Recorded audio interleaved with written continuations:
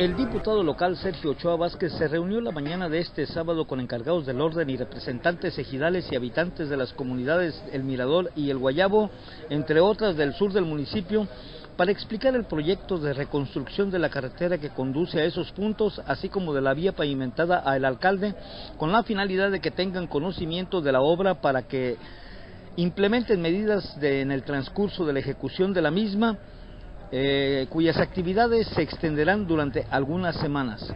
Asimismo, el legislador al Congreso del Estado de Michoacán escuchó algunos planteamientos y peticiones de los asistentes a la reunión sostenida por la mañana en Casa de Gestión de Avenida de Constitución de 1814 Norte, con la finalidad de buscar una solución, por lo que ahí mismo se comprometió a gestionar recursos del gobierno del Estado para la construcción de 11 techumbres en diferentes escuelas del municipio, así como para la adquisición de materiales para la construcción de sanitarios y otras obras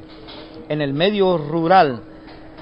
Ochoa Vázquez hizo puntual hincapié en que pondrá todo su esfuerzo para tratar de sacar adelante los planes y proyectos de las comunidades,